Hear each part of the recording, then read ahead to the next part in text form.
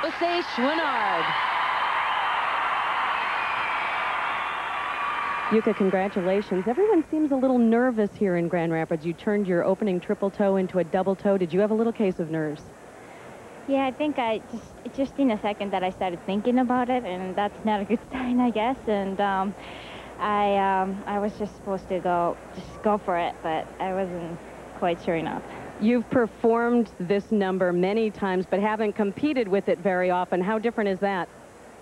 First of all, I'm so used to skating in the spotlights with this number. I mean, so it's kind of, especially with this new arena, which is so great, but it's really bright for me. So I'm like, okay.